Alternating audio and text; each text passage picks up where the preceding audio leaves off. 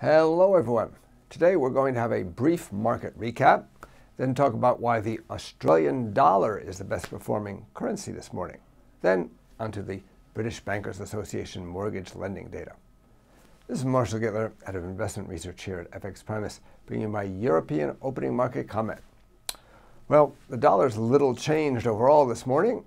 It was boosted yesterday by news of higher home prices, but then a weak Conference Board Consumer Sentiment Index, poor results from U.S. consumer companies, and the fact that the Richmond Fed Index didn't beat expectations sent the dollar back down. But Fed rate expectations continue to rise, so I think the dollar remains well supported. On the other hand, the pound continued to fall.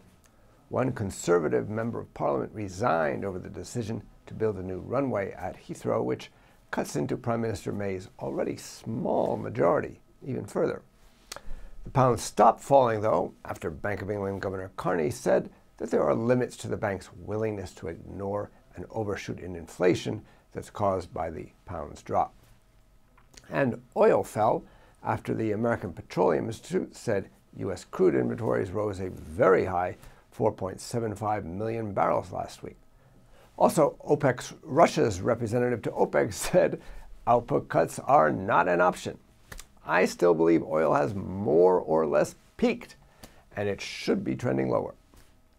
Now, the Australian dollar was the biggest mover among currencies overnight for two reasons. First off, iron ore prices have been rallying again.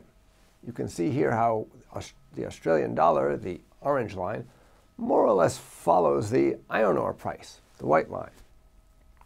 Now, the iron ore price itself is following a rally in coal as well, or they're both rallying together. Coal is the green line in this graph. Now, iron ore and coal prices are rising as Chinese steelmakers expand their production. It remains to be seen, though, whether the gains are sustainable. I think the Chinese authorities are currently boosting the economy through stimulus measures, but they can't do that indefinitely. Nonetheless, they're likely to continue to do it for some time, so this rally may last a while further.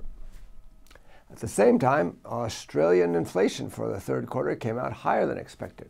The market expected it to be up 0.5% quarter on quarter, and it was up 0.7%. So, strong commodity prices, rising inflation, it's a recipe for a stronger Australian dollar. As for today, here in Europe, the British Bankers Association loan approvals for house purchases is expected to be slightly higher, but not significantly so. It's still going to be below July's level. This could be perceived as negative for the pound. That's it for the European indicators. For an update on the U.S. indicators coming out today, please watch my North American opening market comment. This is Marshall Gittler, Head of Investment Research here at FXPRIMUS. Get more market insights on our education pages and turn your trading ideas into action with FXPRIMUS, the safest place to trade.